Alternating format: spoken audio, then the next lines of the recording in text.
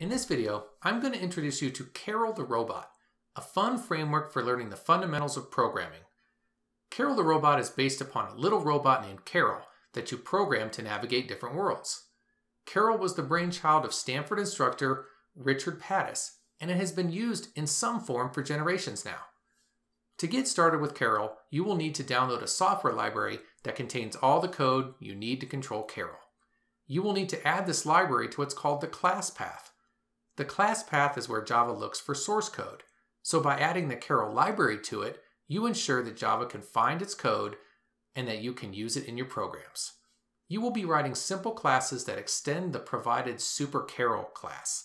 Referring to the Karel reference card and the related Java docs, you will complete the body of the run method so that Karel accomplishes his mission. Once you've downloaded and extracted the source code on your local system, it should look like this. The Karel directory has two other directories as well, lib and worlds. Lib contains the source code, and worlds is where the world files are kept. I've also included a blank Karel example class that you can use as a guide when you create your own. We're going to be working in JGrasp. Before you can control Karel, you'll need to add its software library to your class path. Let's look at blank Karel. As you can see, this is just sort of like a dummy class. You're going to fill in the run method. Now let's go to Settings, Path Class Path, Workspace, and click the Class Paths tab. Create a new entry that includes the spl.jar file from the lib directory.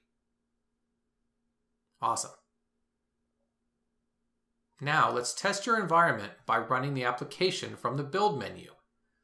This is how you will be executing your code when working on a Karel project.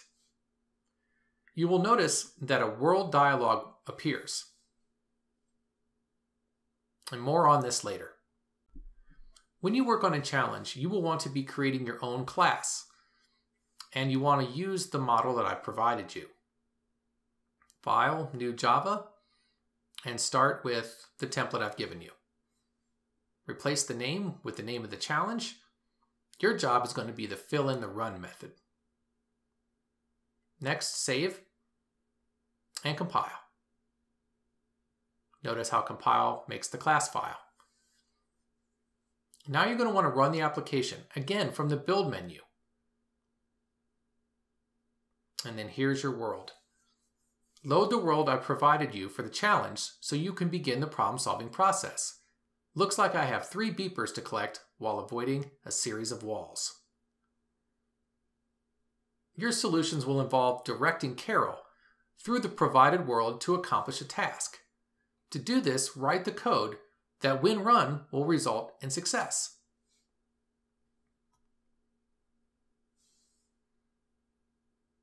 When you're ready, compile your code, build the application, and then test your code by clicking Start Program in the World window.